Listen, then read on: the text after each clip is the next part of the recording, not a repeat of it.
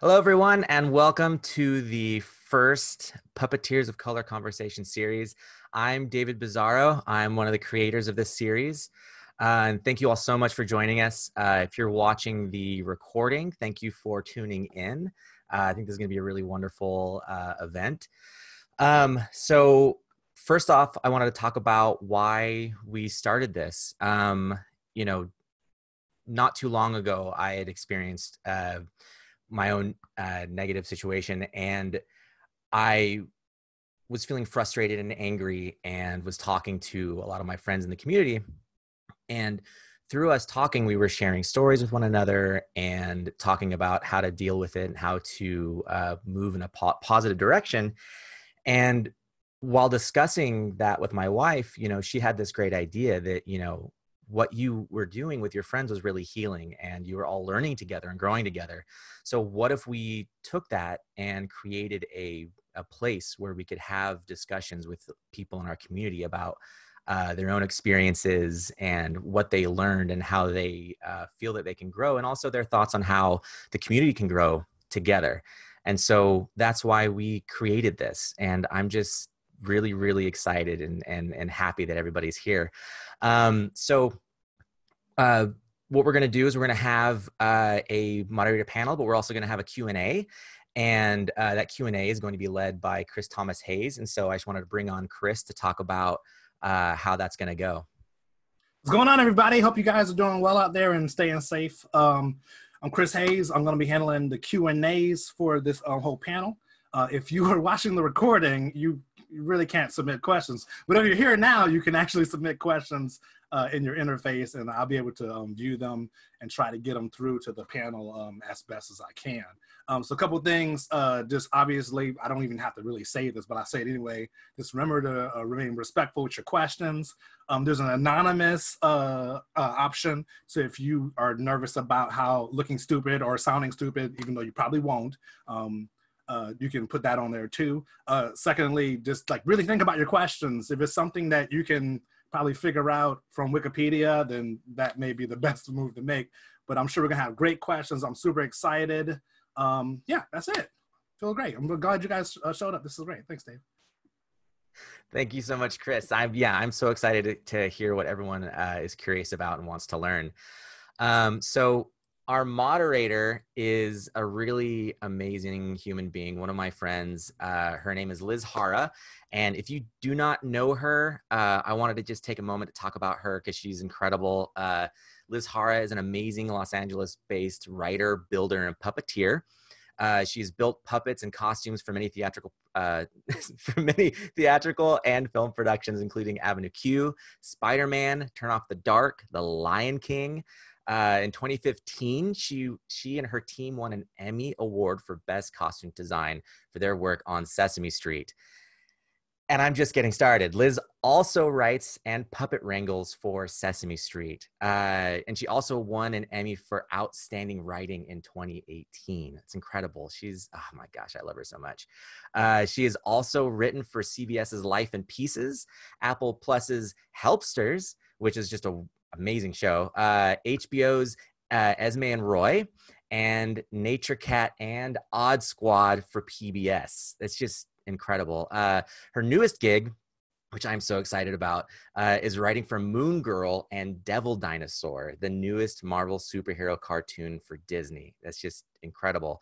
And also, outside of her professional accolades, she's also an incredible dancer. She's probably the most fun person you'll see at a wedding.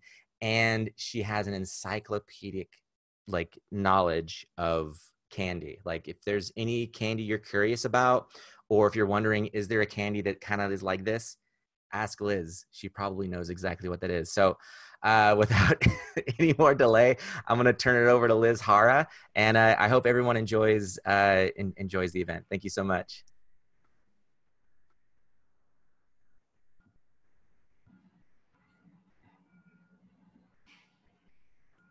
It says the host has, there we go.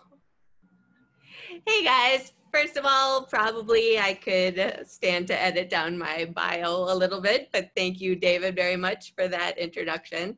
And I am thrilled to be bringing on our panelists today.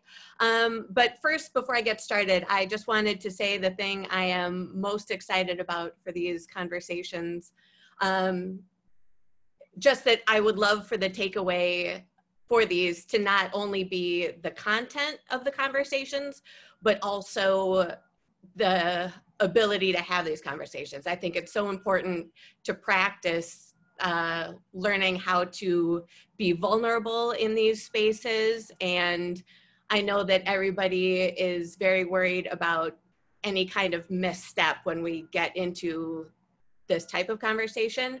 And I would just hate for us to not feel comfortable doing the work for fear of making a mistake. So I just really want to thank everybody so much for showing up and being brave and committing to doing the work.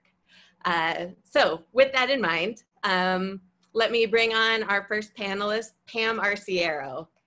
Pam performs for film, television, and theater. She is a principal puppeteer with Sesame Street, performing Grungetta Grouch. Pam directs for theater, television, and film, and she is the artistic director of the National Puppetry Conference at the O'Neill Theater Center, and they just did a wonderful week of work. Pam is also the secretary of the board of the Jim Henson Foundation. Welcome, Pam. Hello, I'm so glad to be here. And Liz, I want to thank you and David and Cassie for setting this whole thing up. It was a brilliant idea. Thank you so much, and thank you for inviting me. Thank you so much for coming. And our next panelist is Noel MacNeal. Noel launched his career on Sesame Street, where he honed his craft with puppetry legends Jim Henson and Frank Oz. You may have heard of them. And went on to perform, write, and even direct such shows as Eureka's Castle and Bear in the Big Blue House. Noel received a Daytime Emmy nomination for Outstanding Performer in a Children's Series as Bear, and is resident puppeteer for the Emmy Award-winning HBO series Last Week Tonight with John Oliver. Noel can be found on TikTok, Cameo, his podcast Noel's Book Nook on Apple, and is currently developing his original series for autistic and special needs kids, The Show Me Show, which has a channel on YouTube. Welcome, Noel. Hello, everybody. Thanks for having us. And again, I echo what Pam just said. Thank you guys for setting this whole kind of thing up. And I look forward to what we're going to say, as well as like your future guests. Thank you guys so much. And just to start out with, can you share with everybody what your background is culturally and how you identify? For me, I identify as African-American because I was born and raised in Central Harlem in New York City. So I am a native New Yorker. And so I identify as African-American, even though I get questioned about whether or not I am African-American because I don't look it. So, but we'll get into that later. But I am African-American. Also found out through the magic of Facebook and Ancestry.com, I am also half Scottish. Yes, yes. Very funny. I consider myself multiracial. When I did my ancestry, I was from 13 different areas of the globe. And interestingly enough, what we had been told growing up as what our ethnic background was not exactly right. You know, I mean, we just know what we're told as children. But essentially, I am 22% Asian, mostly Japanese of sort. And so, and then there's so much in there.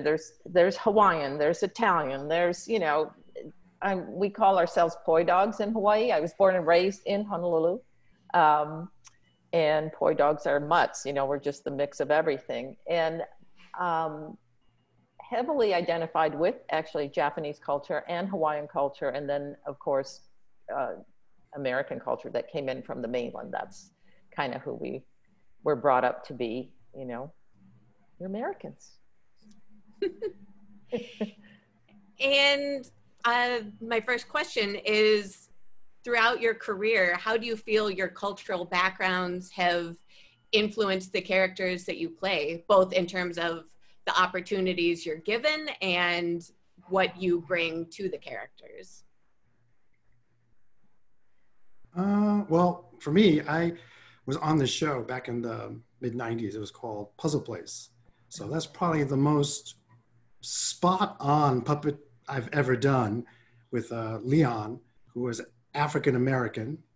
And each character, the puppeteers had like certain characters that represented a certain group. So I was Leon, Carmen Aspar was Kiki, Jim Martin was Ben, and so there were other characters. But mine, being African American, he was from New York City, and so it was fun playing that character, as well as the fact of bringing my own, I wouldn't say my own culture, but just my own personality, because I decided way back in the beginning that this show needs an edge, so my character is going to be the snarky one. And so I just used that. But we did go into like, I believe there was an episode about how Leon was sort of dissed and had to kind of explain to everybody that it was because he was Black. And so, yeah, it was interesting. Yeah, I think that in some ways, the cultural background for me has helped because I'm kind of a chameleon. I can be a lot of different ethnic groups because I honestly am a lot of different ethnic groups. And I remember reading a manifesto a long time ago about I reserve the right to be any ethnic group that I have, that I've raised with, that's in my blood. I claim them as mine, you know, and I really do. The most obvious was probably, there are times when I do Hawaiian characters, both on Sesame Street and Between the Lions, I'll pull some Hawaiian cultural things into it. And, but the overall thing for me is I think that always comes through as who I am, that every character I do, that piece comes through, whatever that, you know, whatever ethnic thing I'm doing, it's still what's coming through from me. And when you're in those situations, do you feel a responsibility? Basically, what is your sense of responsibility in terms of representing your culture when you have those characters? Well, being puppets, you want to have fun first. I mean, that's the main thing because it's a puppet. So, but I remember there was like, for going back to puzzle, there was one script where my character Leon wasn't at the puzzle place, but he calls in because he's in the school play. And in the script, when they check the video screen, he's dressed like George Washington because he's going to be in the school play. He gets to be George Washington. And it said that he would have the full outfit and the powdered wig.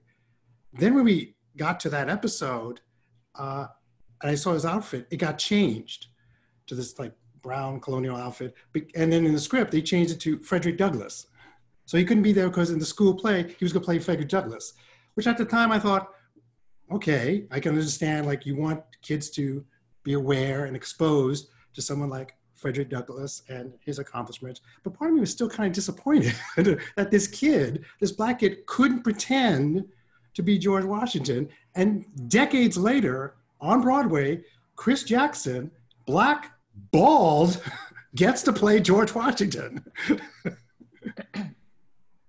Yeah, Noel and I go pretty far back, and We're the old ones. Let's just get this out of the way, okay? We're going to start this conversation with the old guard, and then we'll progressively get there so that, you know, in a couple of weeks, Tao Ben will be on here. Not old, accomplished. Yes, well, okay.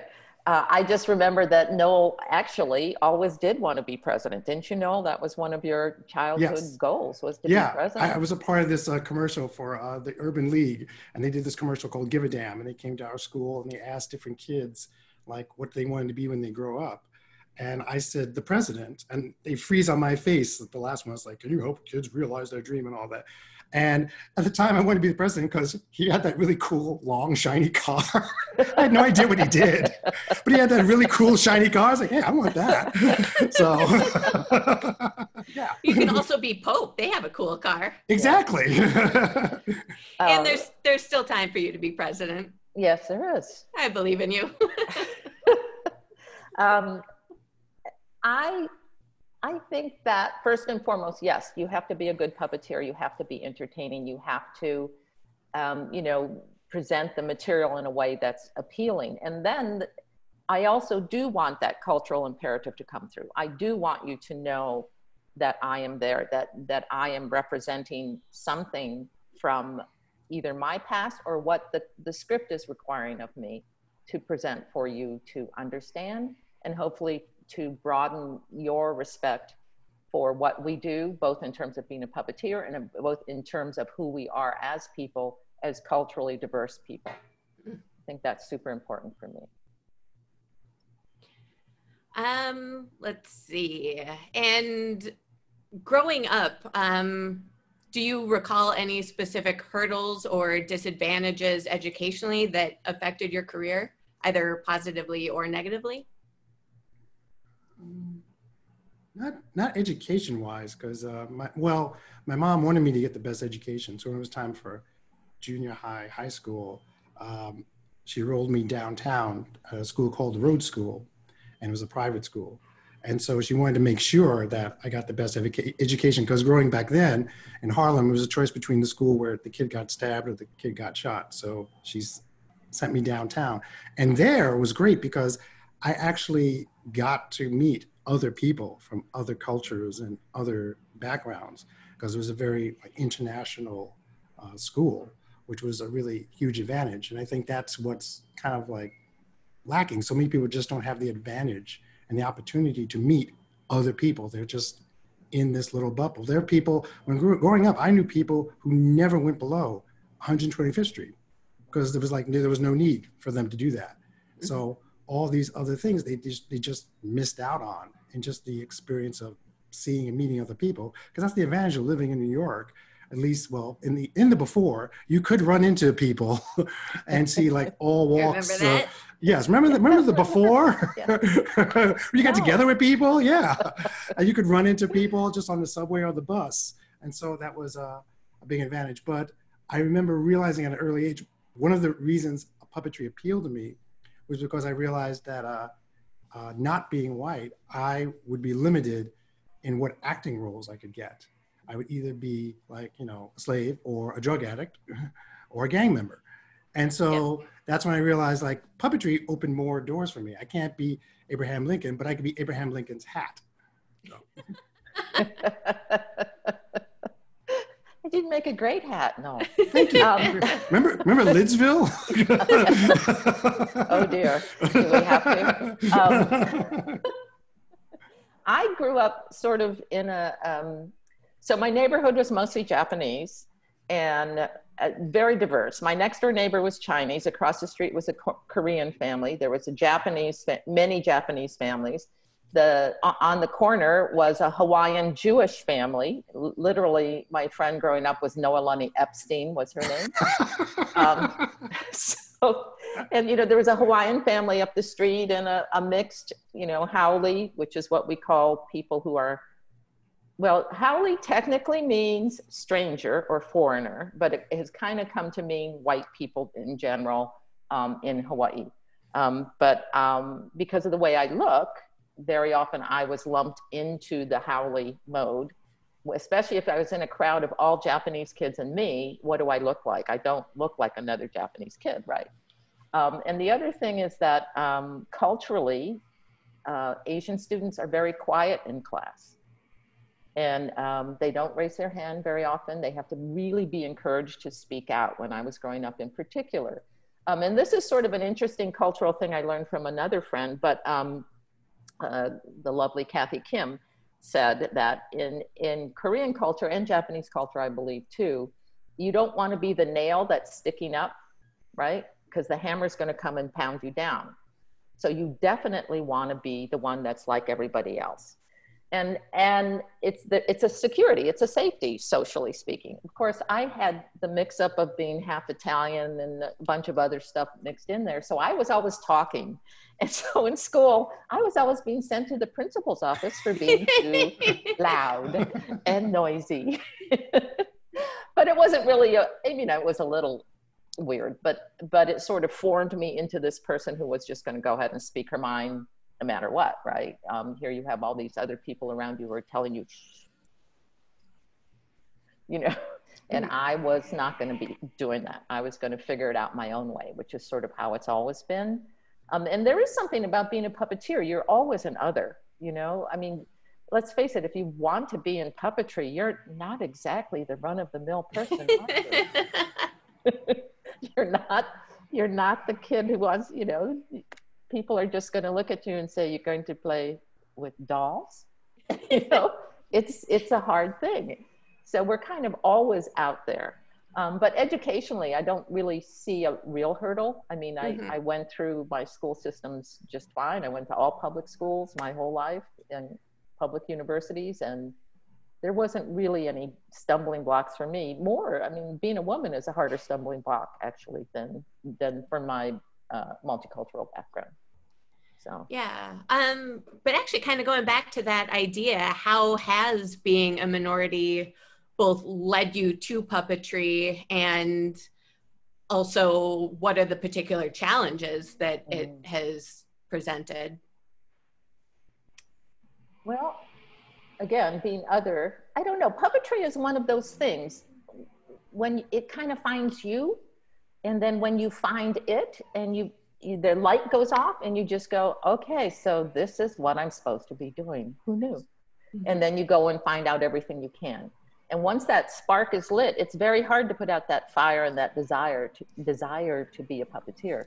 So even if there are hurdles thrown in front of you, if you can't deal with them, be them ethnic in orientation or, gender in orientation, if you can't deal with those hurdles, you're not going to make it into puppetry anyway, because it's a darn hard career. It is really damn hard to be a puppeteer. We all know this. It's hard work. It's hard to get the jobs. It's hard, physically challenging what you do on so many levels. Your brain is functioning, you're acting, you're singing, you're dancing, you're moving. You've got to figure out how to make this inanimate object breathe and live. It's a hard job. And if the hurdles that are thrown in front of you are many, many, many. And actually, I think the ethnic one is a tough one right now. We have to figure out how to get more people of color into what we do. Yeah, absolutely. I mean, it's interesting how I think it goes back to opportunities and exposure, and to let people of color know that this is an option that you could do, like theatrically or even professionally, and just expose them to this as all the opportunities that you can, so that when there is a casting call, then there is more people instead of like possibly the same names like coming through, so that you can get more of a rich like turnout of people. And I think what will help now is social media and the internet and Facebook, and just having these conversations right now and letting people know that there are puppeteers of color out there that are like available and waiting and wanting to know, like, how do I get to be where I and Pam are, and you too, Liz? Like, how do we get to be you? And so this is a really great start, but it all starts with opportunity and exposure. Were there any puppeteers of color that you saw that made you think that this career was accessible to you? Well, when I was growing up, and same thing with Pam too, there were a lot more TV shows on with puppets and all that. And it's like, there was like Sherry Lewis and Captain Kangaroo and Paul Winchell.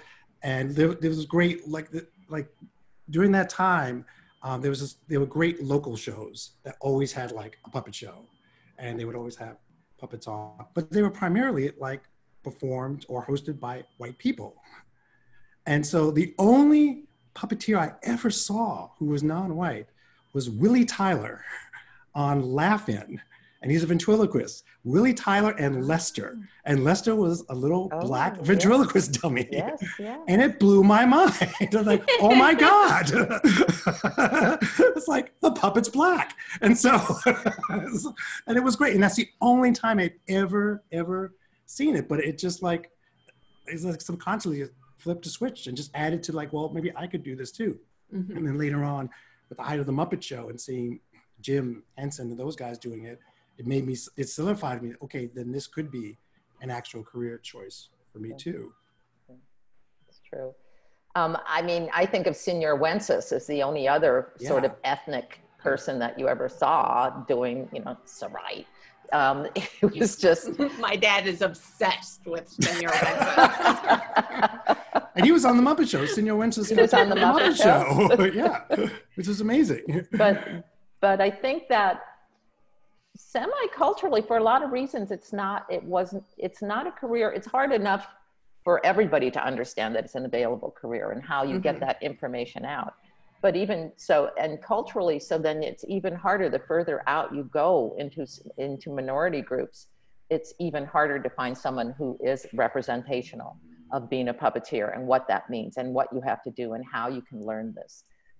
It's you know, that's the reason the O'Neill for me is what that's about. You know, that for me, ultimately, I want to reach out to as many people as I can to be puppeteers, and particularly people of color. For so many years, I've been pushing scholarships and ways of reaching into the universities, you know, the HUBs and the getting it out there that we have this course in puppetry. And if you want to come, we'll do everything we can to get you in the door and let you know that it's a viable career and it's out there. And you can start it younger. I mean, I taught at the University of Hawaii for quite a few years. And there are several people who have come through are now puppeteers that I work with, you know, that are in the world with me. And it was so hard to just pull teeth to get these people in, you know. It's just the way we have to do it. It has to start younger if possible. Like I used to do, for my kids, every year I had a different puppetry introduction show for the school. I had the kindergarten one was different than the first grade, different than the third, and it went all the way up to 12th grade. And when I got up there, when I was doing the high school talks, then I could really talk to them about this being a viable career and all the adjunct jobs that go with this viable career, like wrangling. Whoever would think that you could actually make a living wrangling puppets, and for, you know, building puppets, a full-on great living doing that if you're good at it. You know, it's that whole, how do you get that information out, particularly to communities of color? How do we reach out and do that? That's really important to me, how we continue to do that. There was, okay, now this is the shameless plug because it's a great book. It's like Leslie Ash just created this book, Out of the Shadows. And in it, it shows like all these different troops from around the world that were part of the Jim Henson Puppetry Festival. And inside you can see all kinds of people making a living and doing like puppetry in all styles and all shapes and all sizes. So again, like that kind of exposure, like getting kids of any age just to see that these people can actually do it. Yeah, and on the international circuit, there are far more varied communities of color performing. And it's also, I mean, that is a cultural event for Americans. We don't think of puppetry as a viable career. We don't think of it as a viable art form. So therefore, people aren't going to go into it. In Europe, it is a much more viable way to survive. It is a much more, you know, there are people who are hired by theaters and paid every day to be puppeteers, which for Americans is a shock that you would do that. In this country, you have to really, you know, make it on your own, basically. You have to scratch and work really hard and keep going. There's no, and there's sort of no safety blanket for puppeteers like there is a little bit in Europe. You know, that there are troops and communities of puppeteers who get paid on a regular basis, who can make a really good living just being a touring puppeteer. That's almost impossible in this country. You know, for most companies and troops, if they're more than 2 people, you're not going to make it. And in Europe, there are big troops that all survive quite well. It's great, you know, we keep pushing forward to make this art form more acceptable and understood by the greater culture in America. And that's one way too, to continue to get more people involved, and therefore we would have more people of color working in this field. Yeah, I feel like so much of our industry is just a war of attrition. Like, who are the people that can keep working and slogging and can afford to? You know, I mean, when you're starting out, can you afford to keep being a barista and then do puppet shows at night? Is that making enough of a living to drive you on? It's hard. It's very hard, you know, and to then not have the form respected in the way that it is in other countries, in other parts of the world, makes it doubly hard to continue on that path. You know? Yeah, and what are the ways you think that being a person of color compounds that? well, being a puppeteer, first of all, you know, you might be assigned to like a commercial or a TV show or a movie, and somebody thought, oh, it'd be funny to have a puppet do this. But 9 times out of 10, the person really doesn't understand what that means.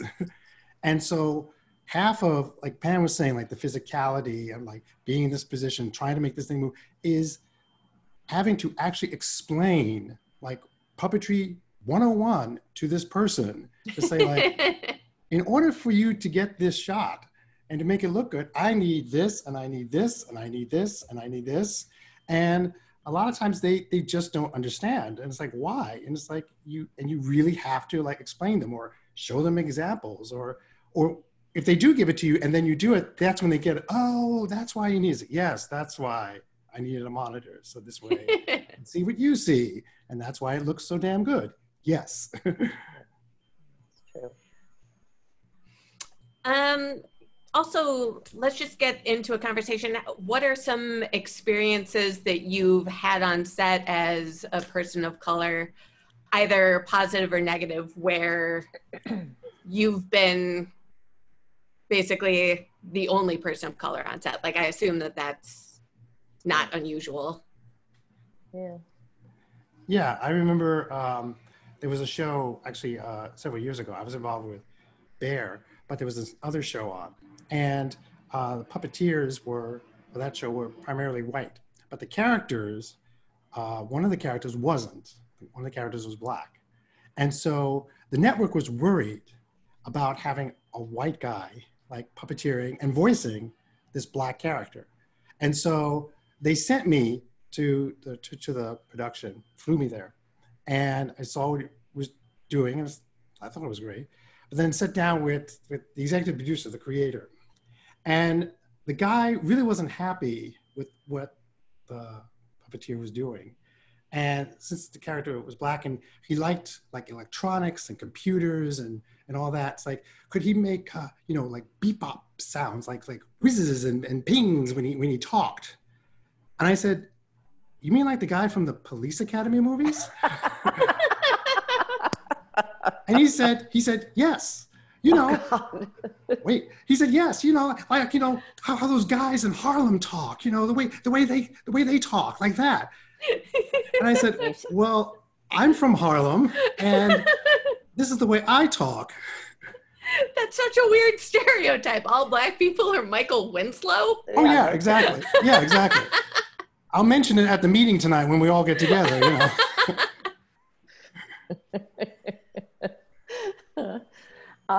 I had a wonderful experience, which was they were looking for the caretaker for Big Bird. And they knew they wanted it to be an aunt rather than a mom or a grandmom or whatever, because this was a series we did of baby, Big Bird baby, Cookie baby. So the caretaker needed to be an aunt. And I said, I wanted to do a Hawaiian auntie. I want to do this. Can I do it this way? So I just went in with a pidgin accent, which is what we spoke growing up. And so she would take care of Big Bird. Come on, baby bird, let's take a nap now. You go moi moi, which is Hawaiian for sleep. And so I managed to sell it to them. And they let me do it. I was so excited. Kevin Clash let me do a Hawaiian accent. It was like, what? It was wonderful. And she's been my favorite character in so many ways because of that. But I mean, she was just on for those 6 episodes, but she was very loving, and she had her own songs, and we translated them into Hawaiian. Some of the songs we turned them more Hawaiian. Like I said, like moi moi means go sleep, or you know, imo imo hoku ike, which is Hawaiian singing twinkle twinkle little star. We did those kind of things. And it was really nice to feel like I was bringing this different kind of culture, it's much more unknown, into Big Bird's world and into the world of the kids out there too. It was really, really an honor to be able to do that. And that's going back to what you were saying, like adding your cultural experience and your background, and it was perfect. And I remember those videos. Matt, my son, and I are in it when he was a baby. Yeah. And I remember that. And then those videos were so sweet, and your Nani was so sweet. It was like wonderful. When I about 7 years ago, I got the Muppets were promoting this these puppets called whatnots that you could like create your own version of it. And so the whatnots take over the Today Show. So I got to be the Al Roker whatnot. And then just last fall, Sesame Street took over the Today Show, and they had AM versions of the characters. And Matt Vogel cast me as Al Roker, having not known that I had done it 7 years before for the Muppets.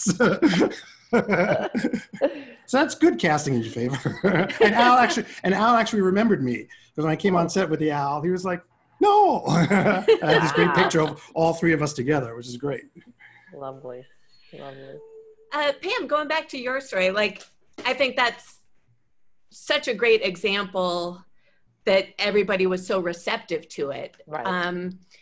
What are the things, like, I feel like that's such a perfect bit of white allyship, and what are some other ways you would like to see white people step up, basically? Well, I kind of think just acknowledging that we have these feelings and that it exists. I mean, I think this is a hard thing, and we're going to make mistakes talking about it and bringing this stuff out. It's just, it's a very difficult conversation. But I think I would love it if they would say, is there some other way we can approach this character or this problem or this topic? And in your background, what happened then? You know what I mean? Mm-hmm. So after school, what did you do? Well, most of my friends had to go to Japanese school to learn Japanese. So I was by myself a lot. Or I went to hula classes after school because that was what was available to us. You know, how does that change? How does that change the story, the cultural imperative that is different than what everybody else assumes? Mm-hmm. Yeah, it's interesting. Yeah, it's the fact that this conversation and other conversations have come up, and it triggers a lot of reactions out of people because of the fact, again, because of social media, you're able to just like post something and just ask or note something and just like say it. And the reactions can be very supportive, or the person can feel like victimized and like, or you're making me the villain. It's like, it's not my fault, or you're wrong. And it was like, you know, posting something and saying that, you know, this particular, you know, production, it's like all the puppeteers are white. And then to be told, like, oh, no, you're wrong. We have a whole diversity into the entire production. And it's like trying to explain, like, at this time, there's a difference between diversity and representation. Mm-hmm. And you could have like the most diverse show for that great group photo, but unless you have people of color in empowerment roles who can make decisions, who are key cast members, who are in executive positions, who are in writing positions, then you really don't have diversity, you have tokenism. And so just being able to just have a conversation about that and like approaching things differently, it's like, that's like the start. And it's going to get all kinds of reactions from people, but it's needed. And I think that people have to be willing to be uncomfortable and be wrong, you know, in all of us, because this is a whole new area that we haven't really been allowed to talk about. It's sort of like the last shame, you know, it's like, it just needs to be said that we're going to make mistakes and it's okay. And we understand each other and we're going to continue forward in this direction as a group, you know? Mm-hmm. Working through it as human beings, moving the whole society forward by doing that, by taking that risk, by being uncomfortable, by stepping in it sometimes, you know? And yet you can't be afraid to mention and bring it up for fear of, you know, reprisal. It's like, oh, he mentioned that. Oh, she pointed that out. Oh, it was like, well, obviously, you know, we don't want that kind of person here, or, you know, they're obviously not happy here, or they're bringing stuff up, they're stirring things up. Right. You know, if you want to make it old school, they're very uppity. And so there's that fear of reprisal. So like mentioning, like, you know, if a certain show has like predominantly white people, it's like, have I just run the risk of like not getting hired again by that show? Well, if that is the punishment I get for just speaking my mind and asking, well, then maybe I don't want to work with these people. And maybe like it could be a learning lesson for them in the long run. Right. Mm-hmm. Where that fallout comes from. I don't want to end this part of the conversation, but it is time for us to open it up to Q&A. So thank you guys so much for talking with me, and I will now toss it over to Chris Thomas Hayes. Yay! Oh my goodness, that was fantastic. Let me just say, the entire time I'm just sitting like, oh, this is great. A lot of great questions. Thank you, Chris. It's better than like, oh, Jesus Christ, what are they talking about? Can they get off now, please? Somebody set them up. When is the NBA coming back? This is great. A lot of great questions over in the chat. You can still add it if you haven't had a chance to add them. If you've been wrapped in attention like I have. But I want to start with a lot of people are asking the same stuff. How do we get more people of color, and even women, into onto production, into puppetry, into like the big companies that you think of when you think of puppetry on television and film? Yeah, it's like puppetry right off the bat is a very boys club kind of profession. Yeah. It's pretty much male dominated. And so for women to get in, and then a woman of color to get in, will be, it's a challenge in general. I mean, Pam could speak more of this than I can. Yeah, I do think that we just have to keep opening doors, and we have to keep asking, and we have to keep knocking, and we have to share the information that with both the corporations and the companies that are doing shows, and with the people who we want to come into the puppetry world, people of color, women, and somehow get those two talking and continually tell both sides, look, this is what's happening. This isn't right. This is what's happening. You can change this. This is what is happening. Let's keep moving forward. It's all about communication and letting people know that we see you on both sides. We see what you guys are doing, and we know when you're trying to improve it and when you're not, when you're just going with the status quo. So I think that's one step in the right direction, Absolutely. I think also we talked about, I don't know how many people tune into the podcast, was just like, there's a balance to it of us getting more people of color into the field and creating stuff. We have so many great platforms out there, TikTok and YouTube and Instagram, but also getting a balance of having programs that are looking for people of color, for women to make that thing. So I do think there's balance. I love that. And it has to be financially balanced too. I mean, that's a huge thing, is that, in puppetry, the people who make the most money are the white men right now, always. And that has got to change. It has to be balanced between men and women, and balanced with people of color. That's fantastic. All right. I'm hoping that knocks out a bunch of questions for folks out there. Okay, we have a lot of questions about code switching. Do you feel that you've ever had to code switch on set or to take on characters? Or do you feel like you've had to suppress parts of yourself when you're either in the business part of puppetry on set, if you're directing or producing in that environment? Mm-hmm.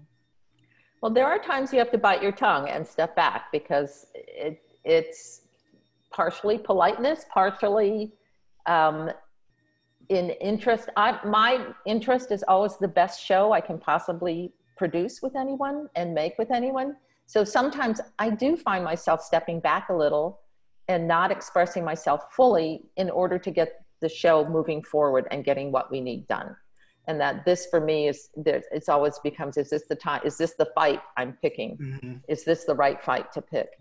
And there are times it's just not, and you step back. And there are times when you just go, no, I can't do this. This is not what my character would say. This is not appropriate. I have to stop here.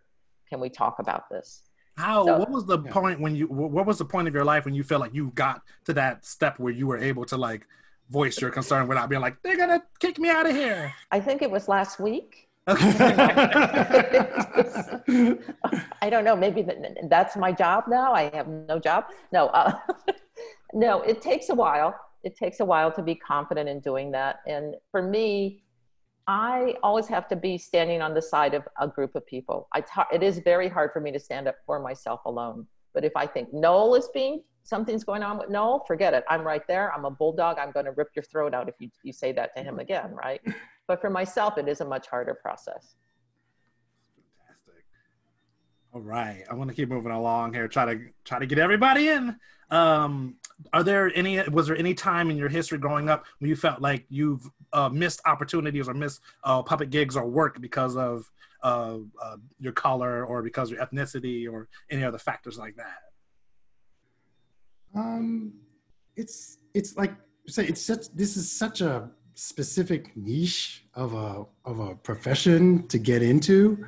So it sometimes it's like something could happen like on the West Coast or like across the sea, and you're just like logistically you're not there to be hired as like, you know, a local or something. So it hasn't really like, for me, it hasn't really like affected like the fact that I'm not away. It's more like location, because again, these jobs few and far between. It's like, right, where is it? And am I willing to like go like temporarily live here for like a couple of weeks, you know, or months to do this job? Yeah, there's that side of it. And then there's also, you know, it's a subjective job. Maybe you're not the right character. Maybe you weren't what they were looking for. And it's maybe that you're a woman, or maybe that you are Black, and they're not going to necessarily, they don't have to cop to it because it has to do with talent, and it's subjective as to what the producer is looking for. You know, so we do kind of, it's kind of a touchy area of how you figure out why you didn't get a job. I mean, we've all auditioned for jobs that we didn't get. Can I point my finger and say it's because I was a woman, or because they knew I was Asian and they didn't want to have any smarty ass Asian in there like me? It's not like that at all.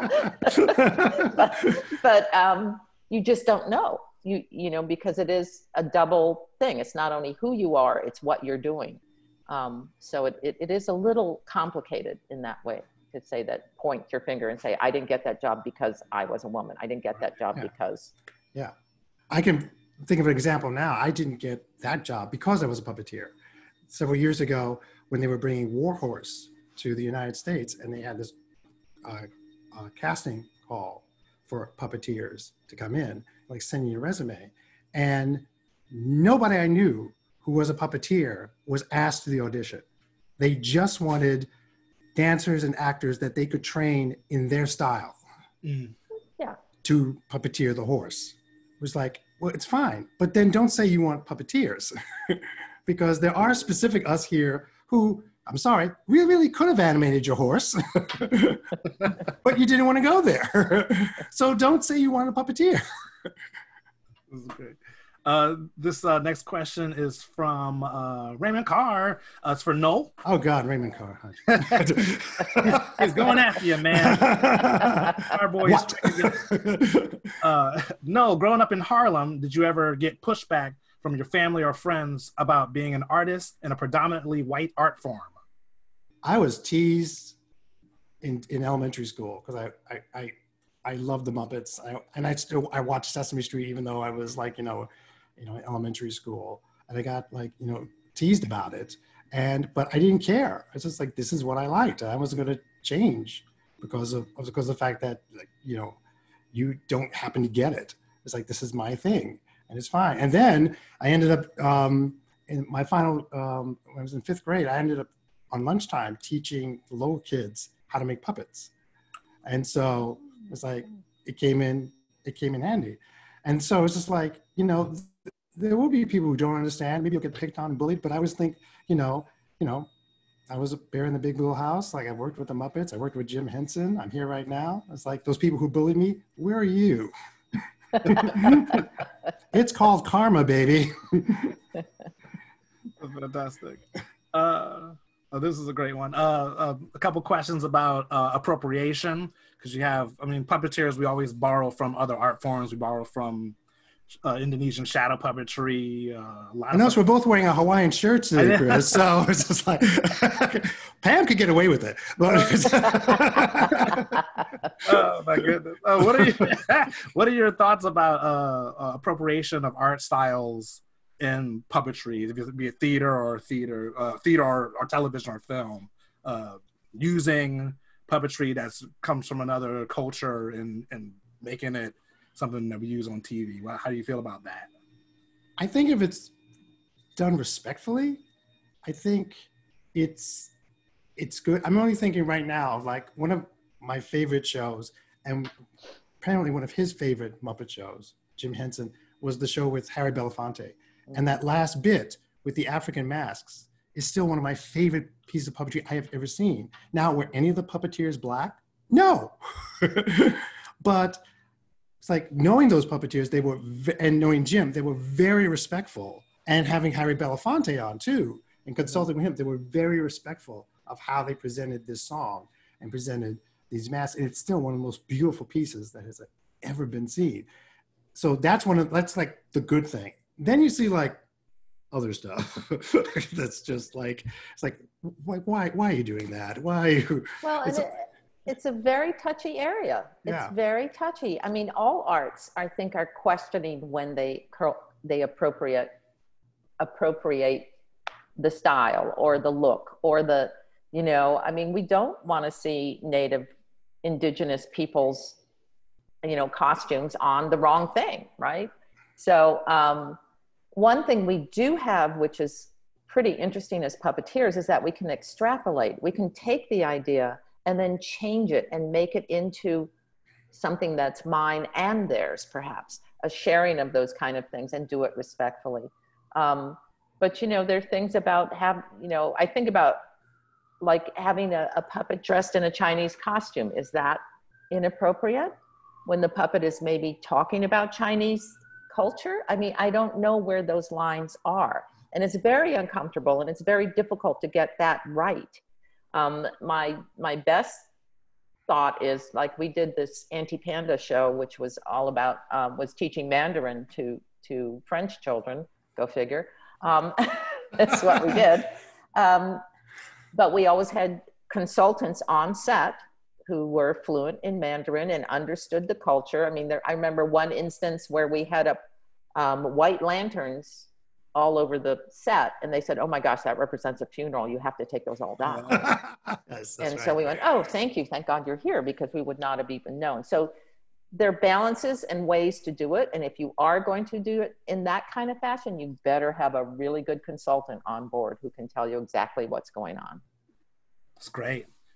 I got a couple more. Are they pinging me? No, I'm good. Hurry up. What are you doing? Chris, me. Another one.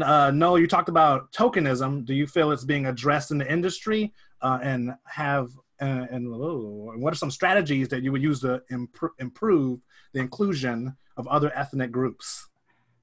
I think it's going to be starting to be addressed now, because again, like we're seeing a time, I mean, for so many reasons, we're seeing a time that has never affected like so many of us at once. I mean, aside from the whole COVID thing, we're seeing like such rapid change. I mean, so much has happened in just like the past like couple of weeks in terms of addressing racism, discrimination.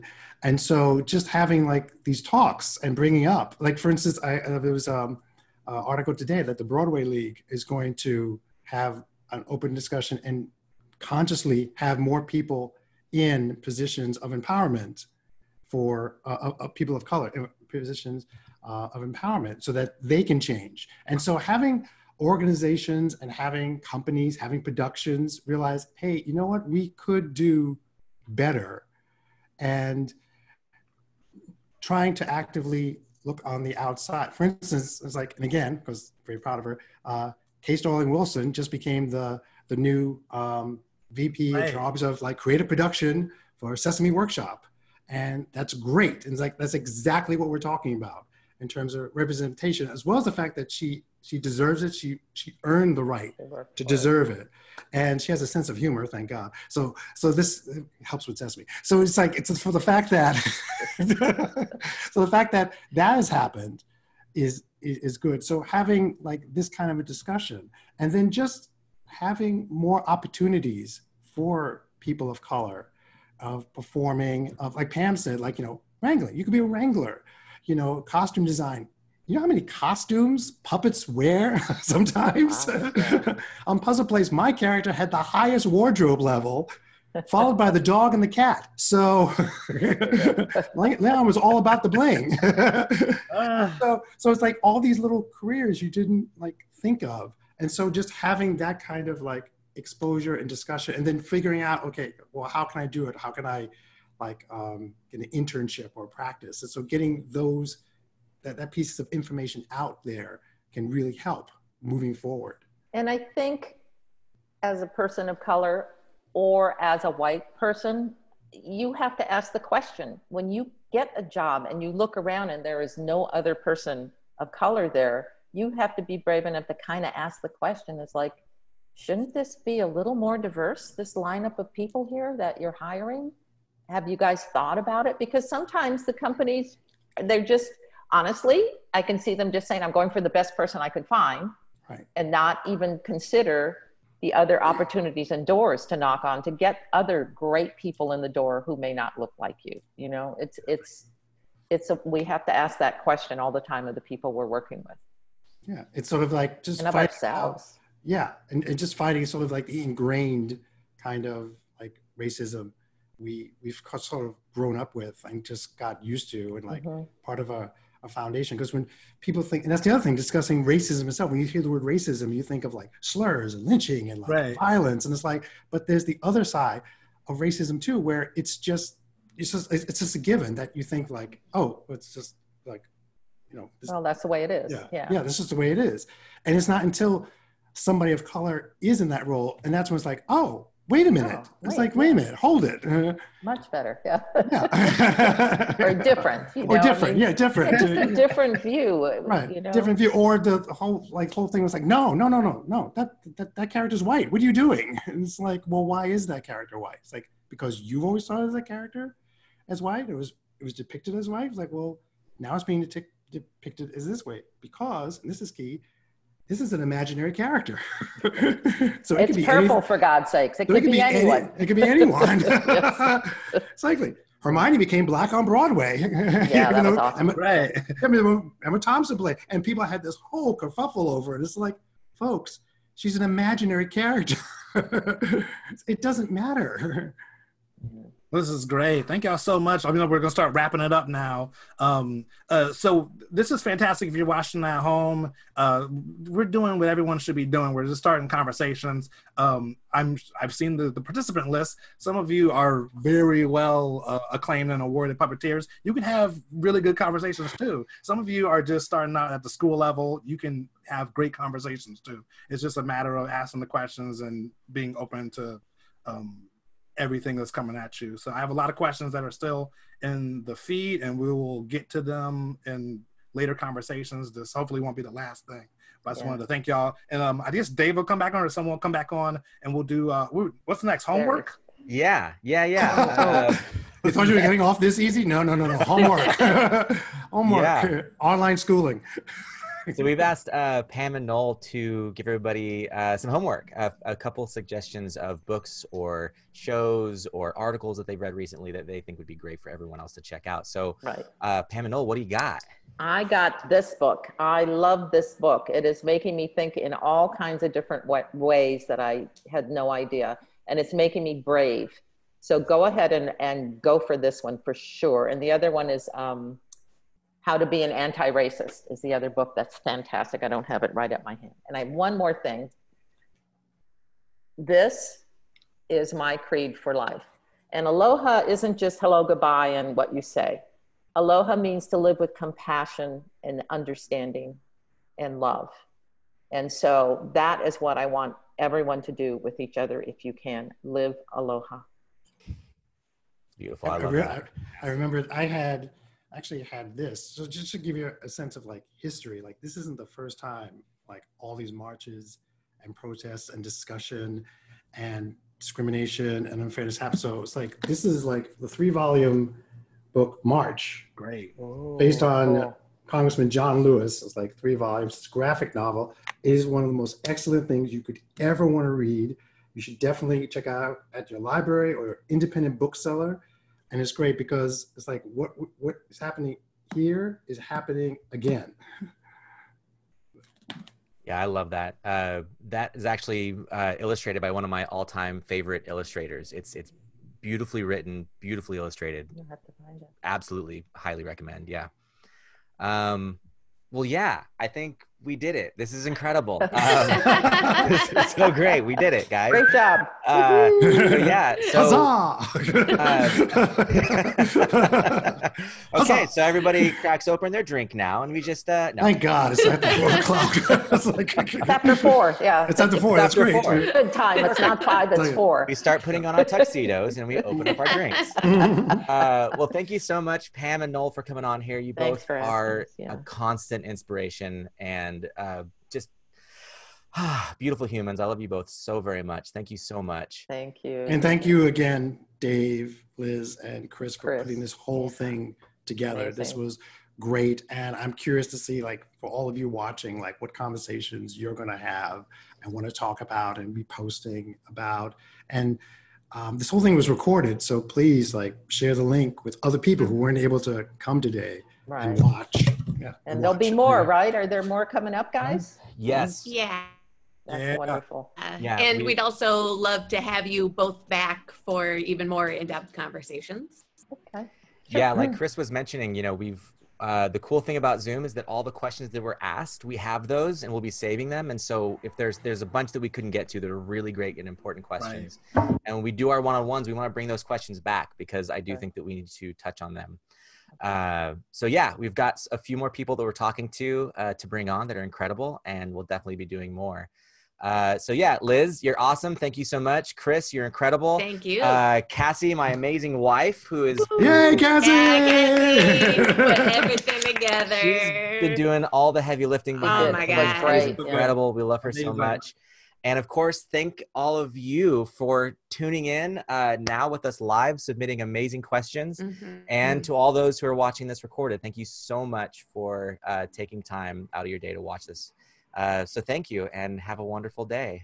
Stay safe. Wear a mask, please. Yes, wear a mask. Dang it. Wash your hands.